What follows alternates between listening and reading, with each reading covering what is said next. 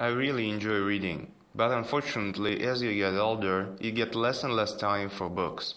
And interesting books keep coming out, so you end up with a pile of books you want to read, but probably will never have a chance to read all of them before you die. To at least start addressing this problem somehow, I decided to try audiobooks. It's a deception that listening to an audiobook consumes less time than actually reading the text. In fact, it's the other way around. For instance, Total Recall. Arnold Schwarzenegger's watered-down biography I'm desperate to read now has 851 pages. And the total running time of the unabridged full audiobook is almost 24 hours.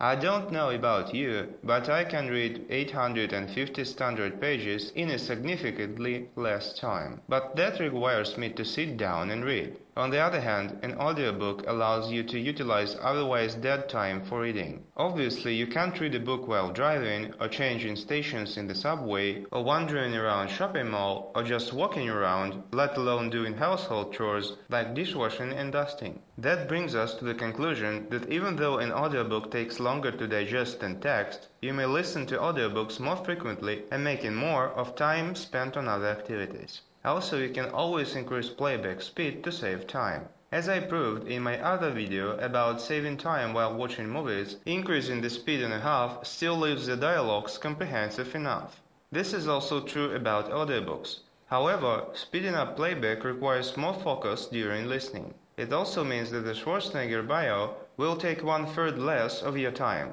only 16 hours compared to the original 24. So let's try playing some audiobooks, especially today when audio versions are released on the same day with printed and ebooks. And if there is an abundance of dedicated audiobook players for mobile platforms, I couldn't find any for desktops. Let's try using the players I already have installed. I use Fuber 2000 to play MP3 and other audio files. Alas, it doesn't remember last position.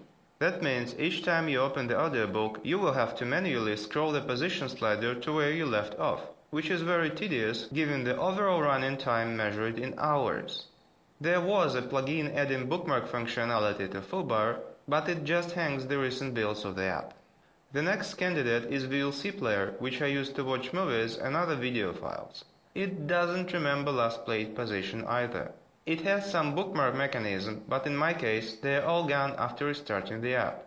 There is also a Lua-based plugin to make it remember positions, but you have to reactivate it on each start and it doesn't seem to work too well. Anyway, pressing dozens of buttons to get a simple task done is not the way I want to roll.